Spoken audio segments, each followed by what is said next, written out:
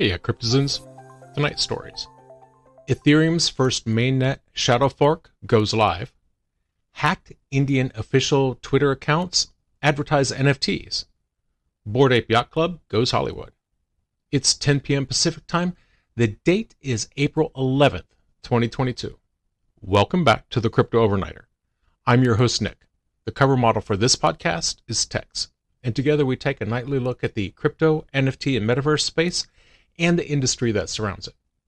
And keep in mind, nothing in this show should ever be considered financial advice. Now, before we get into tonight's stories, let's take a quick look at the markets. And we went straight to Goblin Town today, didn't we? At the time of writing, the global crypto market cap is $1.83 trillion. It's down 6.36% since yesterday. The top 5 cryptos by market cap are Bitcoin down 6.47%, Ethereum down 7.22%, Tether, Binance Coin down 5.6%, and USDC. The global NFT market cap is up over $10.26 billion. That's up 2.1% in 24. According to CoinMarketCap, the top 5 NFT collections by sales volume are Mutant Apes up 0.16%, Azuki up 0.18%, Bored Apes, they're even on the day, CloneX up 0.11%, and CryptoPunks up 0.9%. Now, keep in mind, some of these collections have very volatile prices, so do your own research. Ethereum's first mainnet shadow fork goes live, but you won't see the effects of it. You see, this shadow fork is intended to test the next phase of the switch from proof of work to proof of stake. It's not expected to have any impact on the existing Ethereum mainnet. And the time's coming quick, right?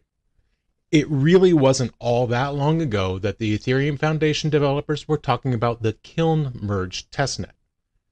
They just released the specs last February. And then, on March 14th, Tim Biko announced that the Kintsugi was in the process of being sunsetted. Kiln execution layer was launched under proof of work in parallel to a beacon chain running proof of stake. So you've got proof of stake and proof of work going at the same time. So, since March 15th, the testnet has been running entirely under proof of stake. Tim Biko tweeted, quote, "Kiln, the next iteration of Ethereum merged testnets, is now live. Highly recommended that the node operators, application developers, stakers, tooling infra providers test their setups on the network." Paratosh Jayanthi is a developer with the Ethereum Foundation, and he tweeted, quote, "Wondering what the testing the merge team has been up to? The aim of the Kiln merge testnet was to allow the community to practice running their nodes, deploying contracts, testing infrastructure, etc. We hope it's helping the community get a sense of the post-merge world." And then today, Marius van der Wegen tweeted out, "We're very close to a historical event. We're testing proof of stake on Ethereum. Today will be the first mainnet shadow fork ever. We're roughly 690 blocks, about 2 hours away from TTD." Kiln is expected to be the last merge testnet created before existing public testnets are upgraded. And everybody, from application developers to node operators to stakers and infrastructure providers, they're all encouraged to test on Kiln. What this will all very likely mean is that Ethereum will transition to full-on proof of stake, and that transitioning would follow upgraded existing public testnets if everything goes well. Now, presently, the amount of staked Ethereum on the beacon chain is approaching 10.9 billion. The average staking balance for the beacon chain is 33.5 Ethereum. And the beacon chain has roughly 340,000 validators. That's a gain of 13% from early March, when they had just gotten to the 300,000th validator recorded. Hacked Indian official Twitter accounts advertise NFTs.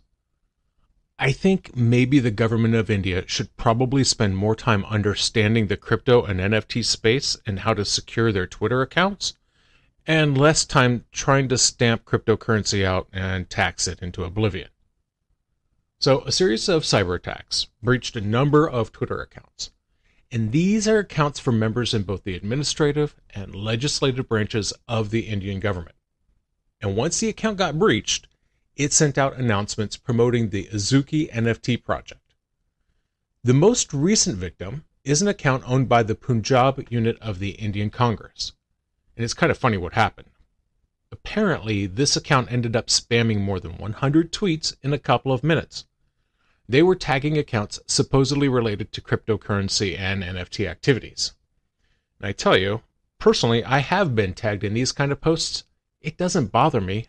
I just end up wondering what it was all about. Now, last Saturday, another official account was compromised, and they replaced the account's profile pic with a Bored Ape JPEG. And that one also launched a bot-fueled assault of hundreds of tweets. These were promoting the Azuki NFT project as well. On Monday, the state government account was attacked, and they did much the same. The attackers spammed tweets about the Azuki project and Azuki airdrops. It's believed that all of these attacks were by the same people or the same organization, because they left similar messages about tweets and changed all the pinned messages to an advertisement for something called Bean's Official Collection. Of course, this isn't the first time something like this has happened. Not to India. Last December, their Prime Minister Narendra Modi account, that also got hacked. And in that case, the attackers tweeted that India had formally recognized Bitcoin as legal tender. Now, for their part, Twitter has stated that none of these breaches have come from their system. So they're pointing the finger back at the Indian government. Bored Ape Yacht Club goes Hollywood. And this is interesting. Apparently, this coincides with Coinbase launching their NFT marketplace. So here's what's going on. The Bored Ape Yacht Club is getting into the movie business. Not only that, Coinbase will be working the camera. So this announcement comes just 6 weeks after the launch of the ApeCoin token, and that was on March 18th. And just the week before, they acquired CryptoPunks and Meebits from Larva Labs. To be clear, these are not going to be giant, grand, epic movies. They're not making something like The Lord of the Rings, but with apes. It's going to be a series of 3 short animated movies called the D-Gen Trilogy. The first is expected to make its debut at NFT NYC in June. And they're saying that both ape and non-ape members of the NFT community will have input on the film's plot. Now, remember how one of the big things about having a bored ape is that you get the intellectual rights to your ape and anything that your ape is used in? Apparently that applies here to some degree or another. Bored Ape members are encouraged to submit their apes to be in the trilogy. They'll take the apes and any made-up character descriptions and put those in front of an actual Hollywood casting director. A real one, not just a guy in a coffee shop who's pretending to be a director. And it's going to be made by Coinbase, which is kind of wild. Apparently, Coinbase has a new media arm. They're going to be using this as kind of a test. They have a entertainment and culture marketing director. His name is William Swan. And he said, quote, "You can think of this as a love letter to the NFT tech that has provided so much creative liberation for artists. We really look to Bored Apes as sort of our North Star in the NFT space. They've created such a massive and engaging community." Now, apparently, if you want to watch the movies, you're going to have a Coinbase wallet. They're calling it wallet gated. And it's not going to be just Bored Apes. Mutant Apes are going to be getting their own turn in the media spotlight, kind of a project just like this. And there's going to be other projects as well. Now, while Yuga Labs is not going to be hands-on with this thing, Swan said, quote, "Their eyes and approval will be on it." Nicole Muniz is Yuga Labs CEO, and she said, quote, "We're seeing how NFTs are evolving to be vehicles of access in participations in networks, games, merchandise, and now interactive entertainment. This is a breakthrough project, and we're excited to see how this shapes the future of Web3 for all communities. And there's some other AP projects out there. Universal Music Group, they're building a band around their Bored Ape NFT. And then there was a Bored Ape Yacht Club themed restaurant that opened in California. You can even use ApeCoin to pay for your meal there. And that's going to do it for us tonight. Thank you so much for joining us. I really appreciate it. If you enjoyed tonight's show, like, comment, subscribe, review us, give Tex and I 5 stars. Do you have any questions or comments about the tonight's show? Send me an email at nick@cryptoovernighter.com. That's nick@cryptoovernighter.com. Oh, and hey, check out my other podcast, Crypto in 5 Minutes. We're up to 41 educational podcasts, 5 minutes to explain one concept in crypto.